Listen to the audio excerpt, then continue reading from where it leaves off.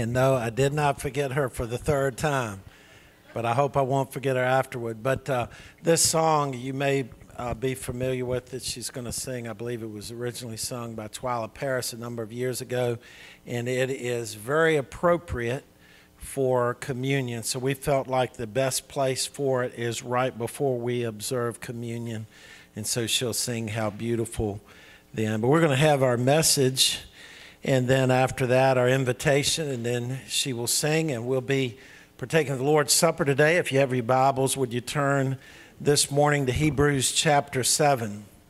We're going to be reading about the first 17 or 19 verses of this chapter in just a moment.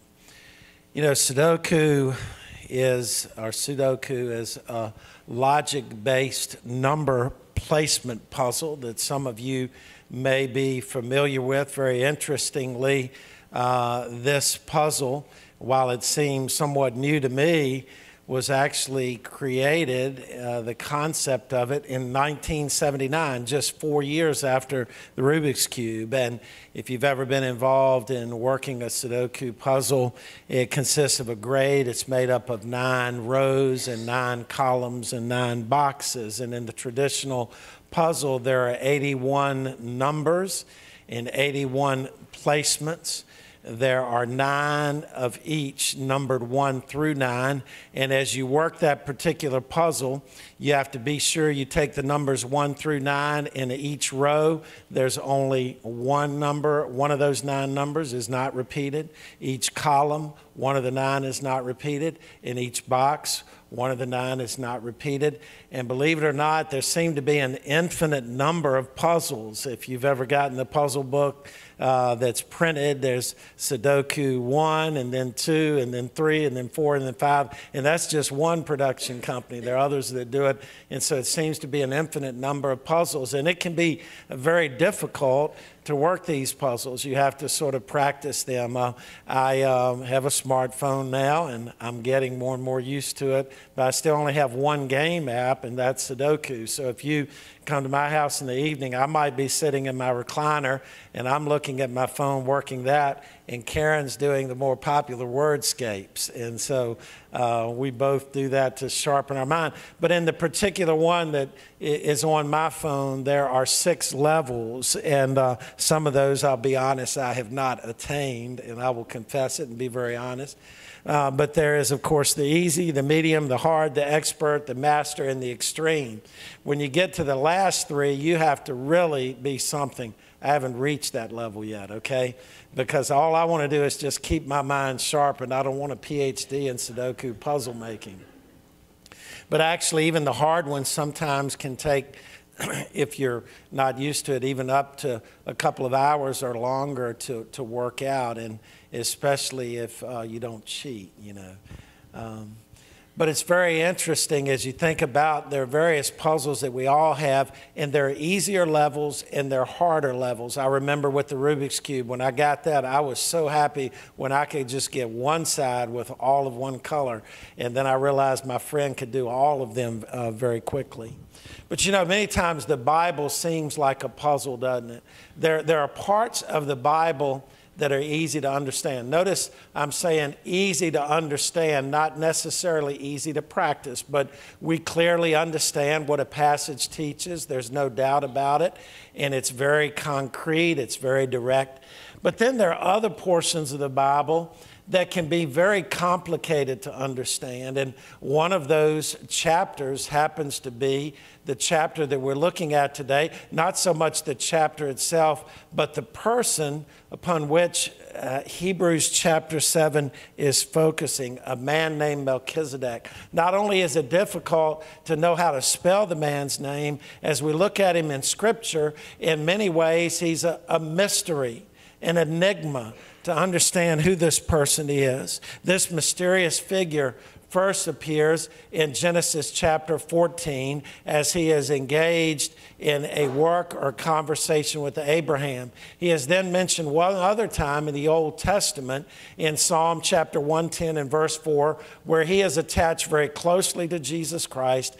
And other than those 2 portions of Scripture, which are few, he is only mentioned elsewhere in the New Testament book of Hebrews. And we're going to look at this mysterious person today. We're going to see what distinguishes him.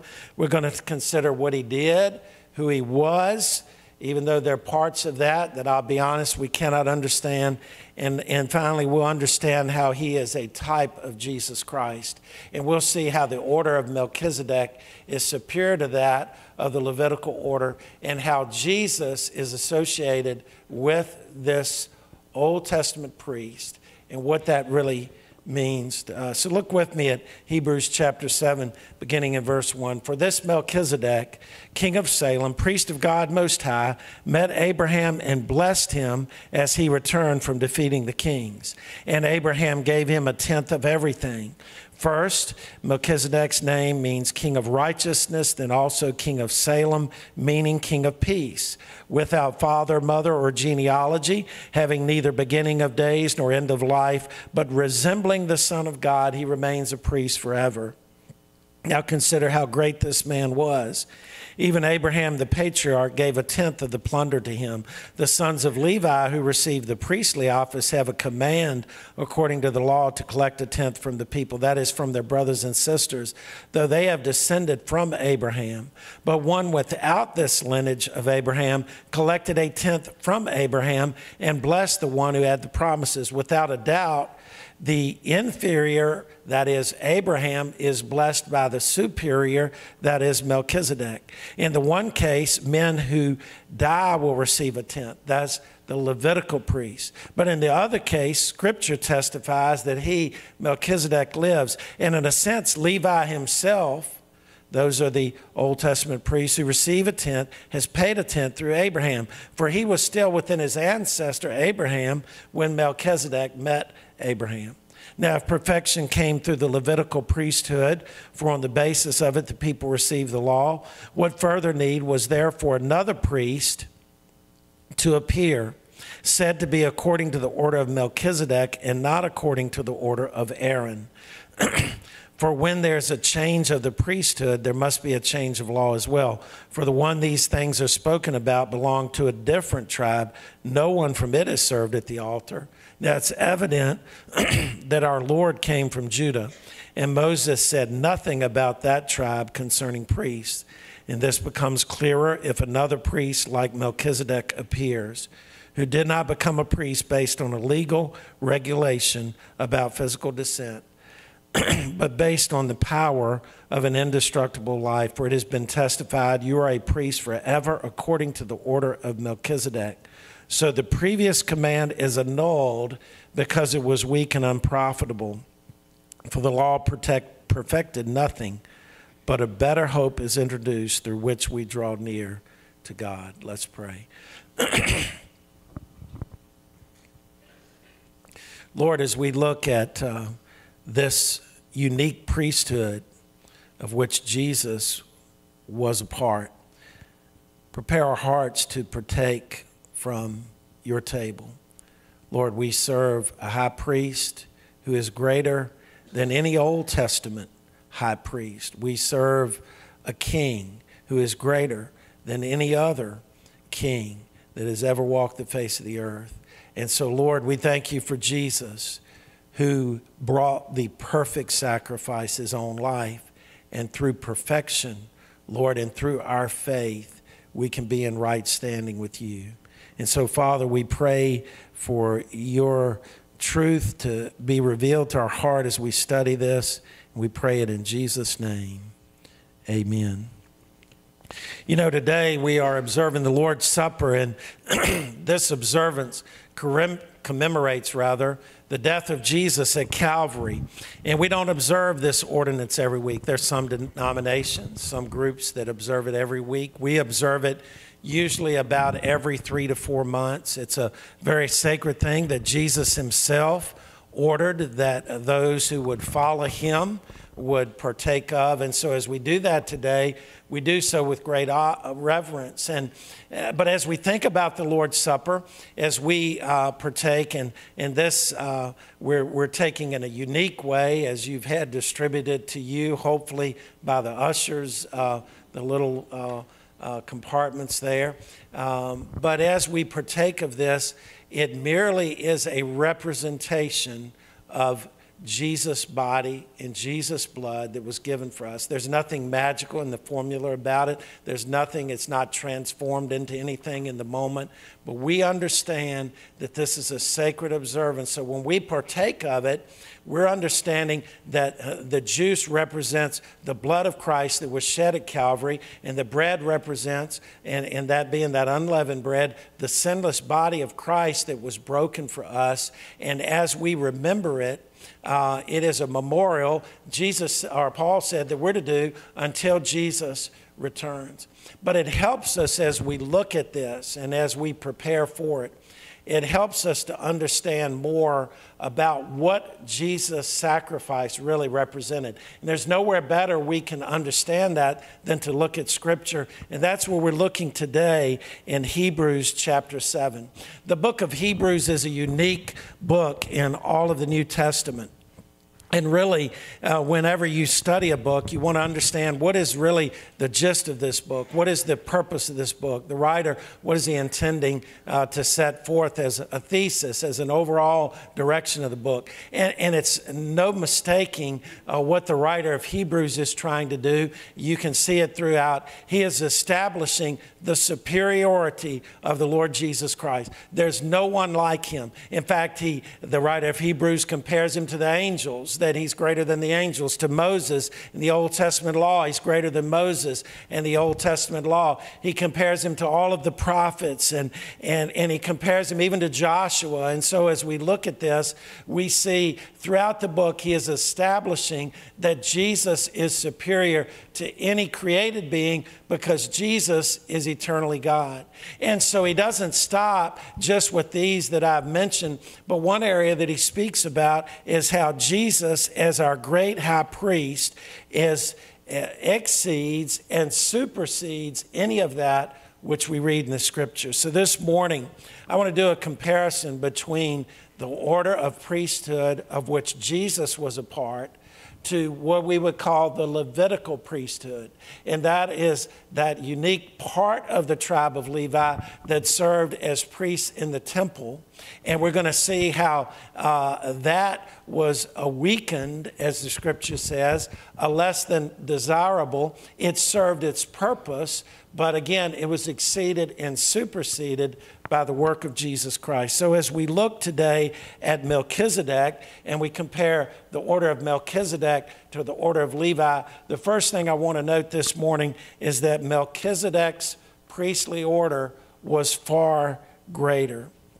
Now, it's very clear that Jesus is closely attached to this figure, Melchizedek. And again, I don't pretend to know everything about Melchizedek because in my understanding, he is the most difficult figure really to understand because he just appears and he's mentioned briefly, and then we read what the writer of Hebrews has to say about him, and we say, oh, I wish that I'd known he came from this line, that this was his father, that this was his mother. I wish I'd known that this was where he was raised. And many of our other figures in the Bible, we can say, well, we know Paul of Tarsus, Saul was of Tarsus. We know that Jesus was born in Bethlehem and in Nazareth, even though we know that Jesus eternally is God. Yet we see this figure, Melchizedek, who is really a mystery. And so we see him first in Genesis chapter 14, and he is interacting with Abraham. And there are two things that we see.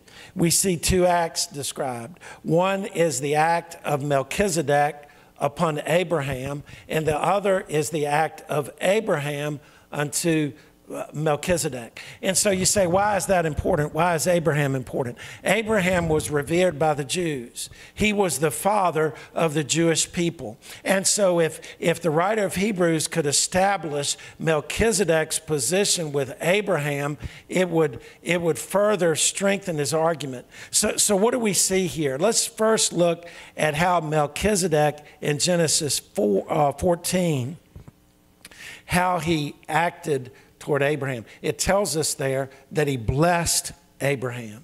Now, what had happened back in Genesis chapter 14? Abraham had gone out. He had fought against 4 kings. He had defeated them. I mean, God was empowering Abraham. The kings of Sodom and all them, they were leaning on Abraham. Abraham was the one who was their triumphant leader. And so he comes back from battle and he has defeated these 4 kings. We might say in our day, Abraham was really something, what he accomplished. But it's very important to note that at this point, he meets Melchizedek. And Melchizedek blesses him. Now, something that's very important as we look at this figure, Melchizedek, he was both a priest and a king. Do you see the semblance here? Jesus both is our high priest, but he also is king. He is our Savior and he is our Lord. So Melchizedek was both a priest and a king. As the king of Salem, he was what? The kingdom or the ruler of peace. Jesus, the Prince of Peace. We know that he was priest to the Most High God in verse 18 of Genesis chapter 14. And so here Melchizedek is there before Abraham and he blesses Abraham. And then we read in Hebrews chapter 7 and verse 7, the writer says, without a doubt, the inferior is blessed by the superior. What is he saying there? Melchizedek was greater than Abraham. Now, for you and me, that may not mean much, but for the Jewish faith and for those of the Jewish faith, those who had an understanding of the Jewish background, they would say Abraham is the highest. And the writer here is saying Melchizedek is greater than he is. And so, again, we go to the Old Testament sacrificial system, and every year people would come to priests who were from the tribe of Levi, and they would bring their offerings, and they would feel good about that, and they would feel that if that aroma went up to the Lord and was acceptable, they were in right standing with God. But we're going to see today, the writer of Hebrews says, while that may make you feel good and may be good, it's not enough. It's not superior. There's something that's greater. And so here, Melchizedek blesses Abraham, and so he's greater than Abraham. Now follow this argument here. And if you're ever a mathematician, it's called the transitive property, which is a big word of saying this. If A is greater than B and B is greater than C, then A is greater than C. And so what he's saying is this. Melchizedek is greater than Abraham. Everybody would agree with that. All right. Abraham is greater than Levi. How could Abraham be greater than Levi? There was no Levi without Abraham. There would be no Levi. And so Abraham was greater than Levi. So if Melchizedek is greater than Abraham, Abraham is greater than Levi, guess what? Melchizedek is greater than Levi. Now, why would he bother making this comparison? What he is trying to say is this priestly order who people had observed for so many years, while it was good, it was not the ultimate. There's one that's greater. Guess what his name is? Jesus. He's of the order of Melchizedek. He's eternal. And so we see here that this argument the writer is establishing here is all of those animals that were sacrificed, all of those individuals who were from the tribe of Levi, they didn't cover sin. But there is one who is greater, who once for all did that. Now we see Melchizedek to Abraham. He said, I bless you, Abraham. The greater blesses the lesser. But let's look at Abraham to Melchizedek. What does he do? He tithes to Melchizedek. So here's Abraham. He comes and he has all the plunder, as much as he can get from the 4 kingdoms that he defeated, and all of that's there. And he takes a portion of that, a tenth of that, and he bestows it upon Melchizedek. He gives it to him. And so verse 4 really tells us how great he is. Now consider how great this man Melchizedek was. Even Abraham, the patriarch, gave a tenth of the plunder to him. He gave to him. He gave of the plunder. Now this can be confusing here. I'll be the first to say it. But Abraham tithed to Melchizedek. And then in a very interesting commentary we see in verse 9 that indirectly Levi, that would be the Old Testament priests, were tithing to Melchizedek. Look at verse 9. Well, verse 8, in the one case, men who die will receive a tenth. That would be the Levitical priest. But in the other case, Scripture testifies that he, that is Melchizedek, lives. And in a sense, verse 9, Levi himself, who receives a tenth, has paid a tenth through Abraham, for he was still within his ancestor when Melchizedek was born. Now, this sounds strange. It's hard for us in our thought to understand. But what he is saying here is that this priest, Melchizedek, was so great that Abraham gave him a tenth. And guess what? Levi, who was still in his forefather's body, yet to be born, in a sense, was giving. So when Abraham was giving, what he's saying is, in essence, Levi, who would come later, is giving. What is that establishing? Again, that Melchizedek is greater than Levi. That Melchizedek in his order is greater. Look at what it says there in verse 10. Let's look at it again, because this is important. For he was still within his ancestor when Melchizedek met him. He is saying personally here, even though Levi was yet to be born, he was within his ancestor.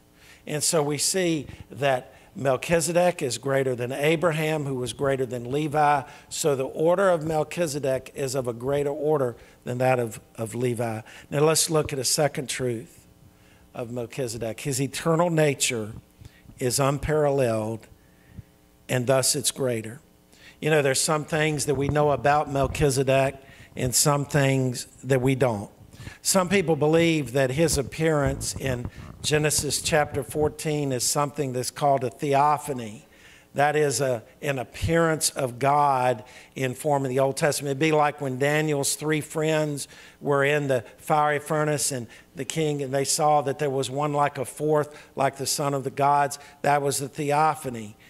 But I'm not sure that this is a theophany. I was studying some, and again, this is complicated things to understand, but one of my professors in seminary said it's really not a theophany, but he is really a type of Christ. Look at chapter 7 in verse 3 here in Hebrews. It says he's without father, mother, or genealogy, having neither beginning of days nor end of life, but resembling the Son of God. He didn't call him the Son of God. We might use it in our language like the Son of God, which is a simile. When you use a simile, you're not saying that feature for feature he's the exact, but you might say in this aspect, you might say he runs like a deer. It doesn't mean that he runs with four legs, but it means that he runs very fast. And so when he's resembling the Son of God, it doesn't equate him totally with the Son of God, but this aspect of this mysterious aspect of living, of no one knowing who his father, who his mother was. And so really his nature was timeless. When we say he was eternal, we would in a sense have to make him God, and I don't think that's what the writer here is trying to do. But what he's saying is, here is this mysterious figure, Melchizedek. No one knows where he came from. No one knows from whom he was born. There's no record of him dying, but he existed and he lived to carry out that act toward Abraham that was a significant act. And so in verse 8, we see that his work, which lives forever, is compared to the work of Levi.